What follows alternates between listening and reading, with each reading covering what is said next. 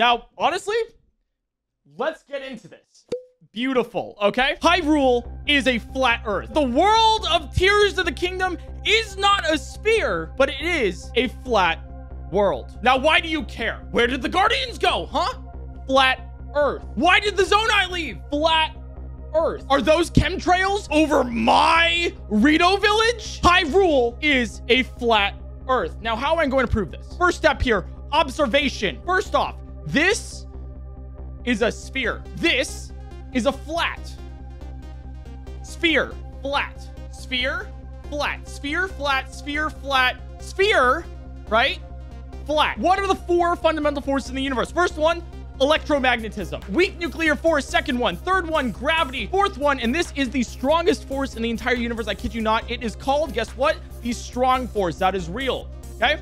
Gravity. It is the force between 2 different masses. The more massive an object is, the more things are attracted to it. The first part of that is true. The second part, not so true. Sometimes you can also have a third mass, right? There's a 3-body problem where there are 3 different masses. We're going to get to the flat earth thing in a second. Gravity in a spherical world, you drop things down to earth, as it were, and it was a sphere, it would drop at 9.8 meters per second squared. But I'm trying to show you guys that Hyrule is flat. And as you can see here, Link is experiencing gravity. So we can understand here that gravity exists in Hyrule. What if the flat plane of Hyrule is accelerating upwards at 9.8 meters per second squared? You ever think about that? I don't think so. But what is accelerating it upwards, right? Something's attracting the world of Hyrule at a really big pace.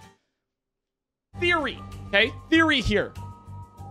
The Zonai. The Zonai are the ones attracting Hyrule upwards. Their sheer gravitational force is the ones taking the flat plane of Hyrule and lifting upwards, which explains gravity. This is exactly how it works. And this is the crux of my argument, that Hyrule is a flat earth. Everything you know is a lie. You might think, oh, I think it's a spherical object. I think I know what happened to the Guardians. I think I know what the Zonai... You don't. We see during one of the cutscenes here that Ganon says the Zonai no longer grace the world with their presence. Guess what? I just made a claim. I said that the Zonai are still here. If I'm saying the Zonai are right here, they're actually still in Hyrule. How do we know this? The secret stones. Remember in another cutscene that a secret stone, once you take it and you ingest it, you become a dragon. Side note, don't worry about this. It's okay. We know there are 2 dragons for sure that prove this theory. Zelda, this dragon, and Ganondorf. But these aren't the only dragons in the entirety of Hyrule. There's 3 other dragons, Dinral, Farosh, and Naydra. Those are 3 other dragons that we see in Hyrule. So we know that these are probably Zonai looking at us from the skies. That's right. And it's all a cover-up. Maybe we'll see them swallow their secret stones in the story behind them. No! And you want to know why? How do we know that the Zonai are the ones controlling everything behind the scenes? Take a look at Rauru. Just Rauru. Look at this guy. But did you notice what happens when he gets mad? You notice what happened? You see this? You see this? Huh? What do you see? Do you see what I see? Do you see what I'm seeing? Huh? Do you see what I'm seeing? They watch from above. They are the ones responsible for gravity. Who's the bad guy, huh? Who's the bad guy? You think it's Ganondorf? Wrong! It's the establishment! And they don't want you to know that Hyrule is a flat earth. Did you factor the curvature of raw assas into your equations? I did. Anyways, how do they keep it from us? Rito Village. You see this? You see this right here. You see a giant tempest surrounding the entire thing. This isn't actually Ganon's doing. It's actually the Zonai. The Zonai did it, right? I mean, obviously Colgera, right? Like, sure. But the Wind Temple itself is the doing of the Zonai. Why would the Zonai want a huge windstorm around Rito Village? I have one word for you. Chemtrails! Chemtrails! You know what chemtrails are? You'll see these spewing out of your airplanes in the sky. Chemtrails. It's the government doing population control. They're spreading chemicals in our atmosphere for population control. Right? You see this? The Wind Temple? You see around it? Chemicals. All chemicals spreading throughout Hyrule for population control. I'm making a lot of claims here. You want to know how I have proof? Y'all ever see babies I don't think so. This is a young woman that I found in Hateno Village. Not a baby. This is a child in Terrytown. Not a baby. I found a young Goron toddler, maybe, right? But there are no babies in Tears of the Kingdom. I challenge you to find a single baby. You will not find a baby. And you want to know why? Population control. And you know what else they control? They control the skies. You know what else is in the sky? The water temple. Example 2. The Zoras are in on it. You want to know how they're in on it? I got 2 words for you.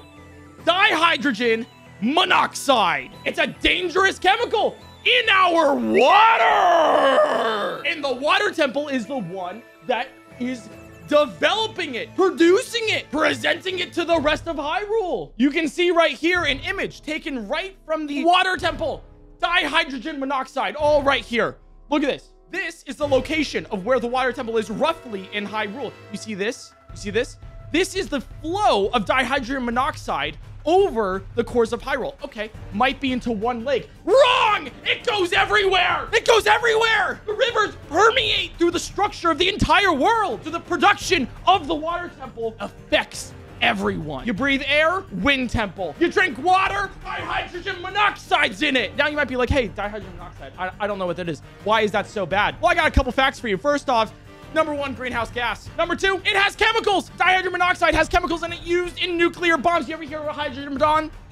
In dihydrogen monoxide are chemicals used for nuclear bombs. What are they doing? We don't know. Here's some other dihydrogen monoxide facts that you may not know. Colorless and odorless industrial solvent. This thing will cook you. Second, every terrorist has ever used this substance. That's all you need to know about it. It's used in cult rituals. It can cause severe burns. It's in our oceans. A major component of acid rain. But not only that, everyone who drinks it will die. Babies unknowingly ingest it. If they existed, wake up. Wake up, chat. These are all of the ways that the Zonai are trying to keep you from realizing that Hyrule is a flat Earth. Whoa, yeah! The Muckinzora's domain from the water temple is made of dihydrogen monoxide and atrazine, and the atrazine is turning the Zora gay. You ever wonder why there's so many different colors of Zora? Huh? Do you ever wonder why they represent a rainbow color? You ever wonder why the Zora have turned woke? How do they control things like this? How do they do it? Example 3, my proof. Guardians. You wonder where they went? More specifically, Divine Beast. You wonder where this thing went? Varuda. The official response from Nintendo, I have that right here, stating exactly there's no one who knows the mechanism or reason why they disappeared, and it's considered a mystery. A mystery that I've solved. No one knows. They've all disappeared. All of them, huh? Lies! There's one right here. They still exist. They haven't disappeared. They're still here all along. And you know what they're trying to distract you from? They're trying to distract you from the truth. The truth, the thing that I have, that I'm trying to give to you. How do we know that Hyrule is actually a flat Earth? Well, let me explain this to you, right? Layers. The depths. Well, to prove that Hyrule is a flat Earth, the depths should be smaller than the surface level if the world was a sphere. This is how it currently looks like. A 1-to-1 recreation. The depths is a negative of the surface. An opposite, as you would, but it's the same exact size.